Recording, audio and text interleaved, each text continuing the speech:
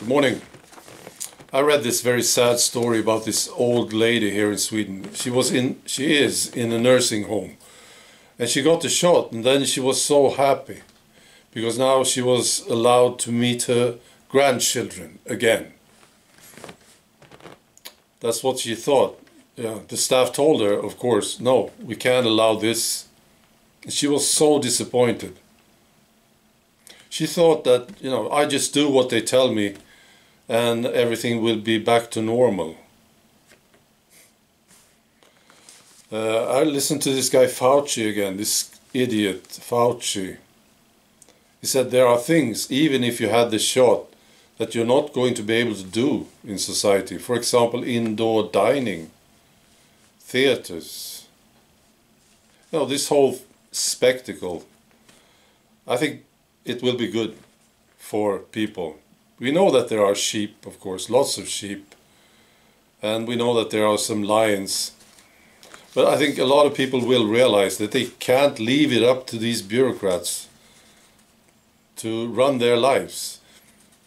They have to realize this. It's my life.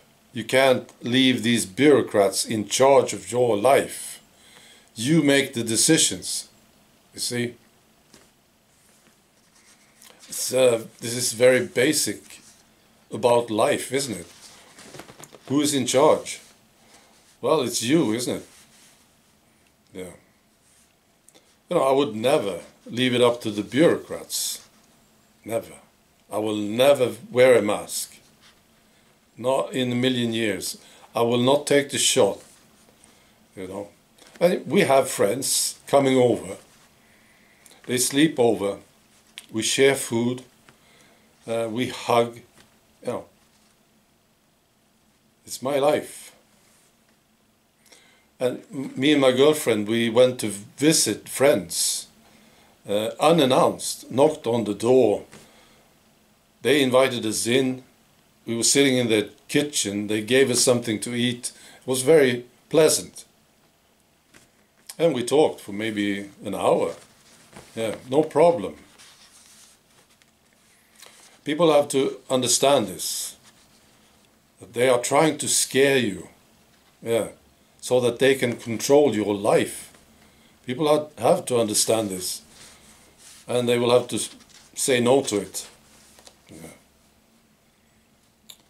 I have some good news. This is from North Dakota again. Seems like a good state. North Dakota.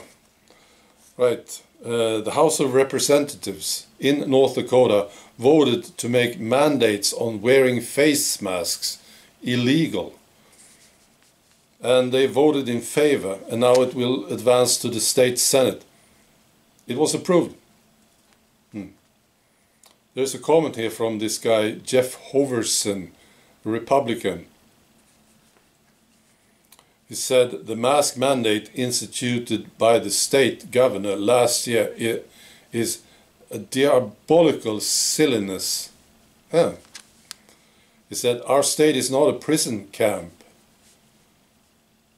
He also said that these mandates are being enforced by unelected, wealthy bureaucrats who are robbing our freedoms and perpetuating lies. Brilliant. We need much, much, much more of this. Yeah. But the most important thing is, people. They have to understand.